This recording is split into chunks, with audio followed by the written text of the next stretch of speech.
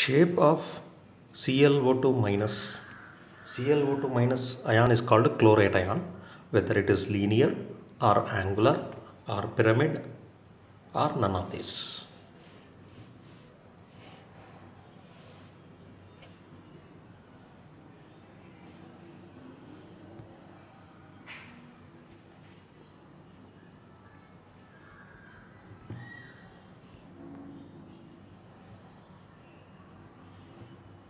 So we have to investigate on the chloride ion structure.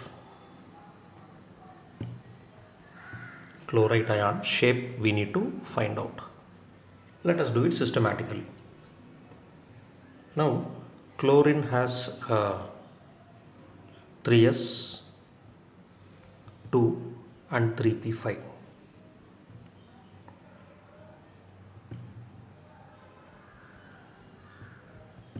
Once again, vacant 3d orbitals are always available with us to promote and find out the hybridization.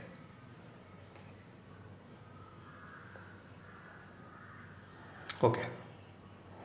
Now when you have two oxygens with the chlorine oxygen, please understand always, chlorine oxygen, when there are more than one oxygen, chlorine oxygen, you have the possibility of d pi p pi multiple bonding. When you can have this options is if there are more than one oxygen atom in the molecule, when chlorine is associated with oxygen, or other than fluorine, any other oxygen, because fluorine does not have vacant d orbital, so we cannot expect multiple bonding. Okay, we need here two ClO bonds are there. That means you require two unpaired electrons in the atom to get hybridized. So here we have only one unpaired electron, so therefore one more unpaired electron has to happen. For that we have to excite this. If you excite this, you will get like this.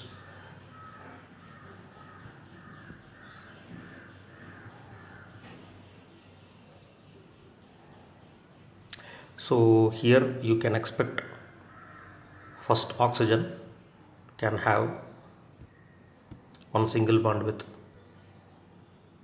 your chlorine. So the first oxygen can have one sigma bond with chlorine. Second oxygen also can have one sigma bond with chlorine. So here we have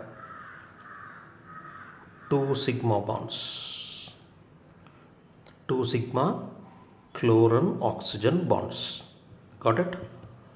Next, one of the oxygen possesses a double bond. So this is your d pi p pi, one d pi p pi multiple bonding.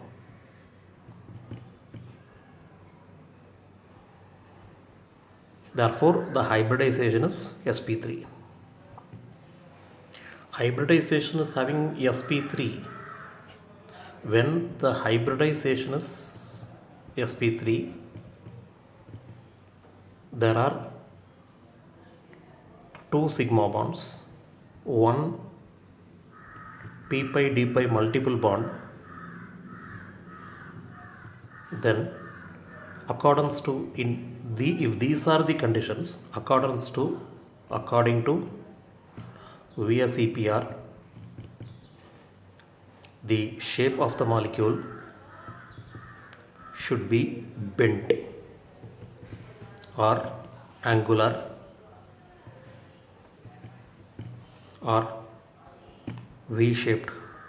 All the things are the same.